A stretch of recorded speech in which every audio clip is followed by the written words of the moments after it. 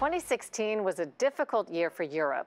The continent strained to absorb near record numbers of immigrants arriving from the Middle East and Africa.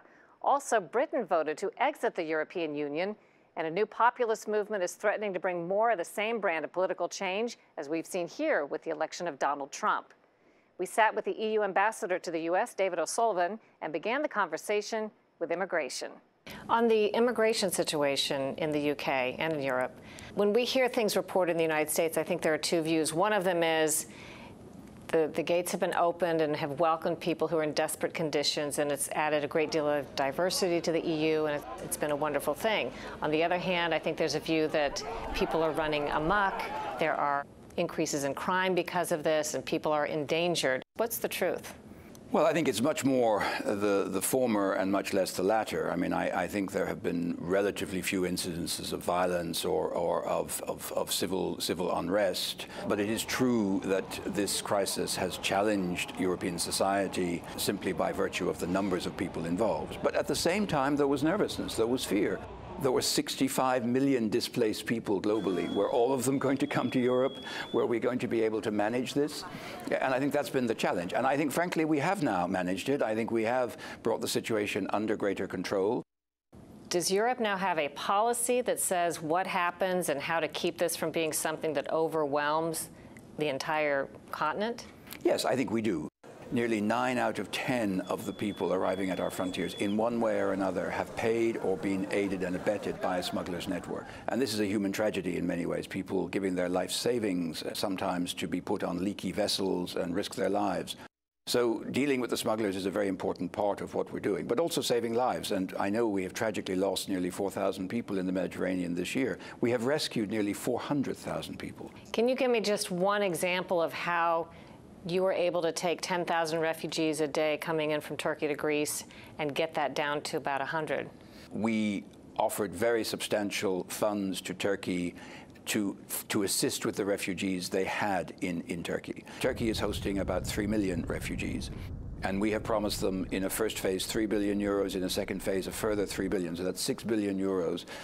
Not a gift to the Turkish government, but to provide facilities for the refugees in Turkey. So to create the best conditions possible for those refugees living in Turkey on a temporary basis, obviously hoping that when the situation in Syria gets better, they will return. Secondly, we agreed that any people arriving illegally in Europe, and in particular in Greece, would be returned to Turkey. So we blocked the incentive of the smugglers to say to people, oh, once we get you to Europe, you're okay, then you'll go on to Germany. As I hear you talk, I'm thinking about our southern border. It could be applied, many of the same concerns Indeed. And questions could be applied. What could we take from what Europe has already tried to implement in protecting its own situation? Perhaps the biggest difference in the United States, between the United States and Europe, is that we were dealing with people coming as asylum seekers and refugees fleeing conflict and with legal entitlement. This, of course, meant that you could not simply turn them away. It was not a question of saying, take a number and fill in a form and come back and we'll contact you. You had to take these people in. And that put huge pressure on our member states. We are now, I think, reducing that pressure. Do you see any similarities between the Brexit vote in the UK and the Donald Trump vote here in the United States? And are there any lessons there? I think, yes, there is a general problem in the Western world of a certain disillusion amongst the electorate with the establishment, with established politics. We see this a lot in Europe, not just in the UK with the Brexit vote, but we've seen it in other countries. And I think that may have been an element here in the United States. Is this the beginning of a big sea change, or Europe falling apart as a union? I don't think we're falling apart at all. We were very disappointed by the vote in the UK. I won't hide from you the fact that we were saddened at that decision of the British people that they want to leave the European Union. We respect it. It's a democratic decision.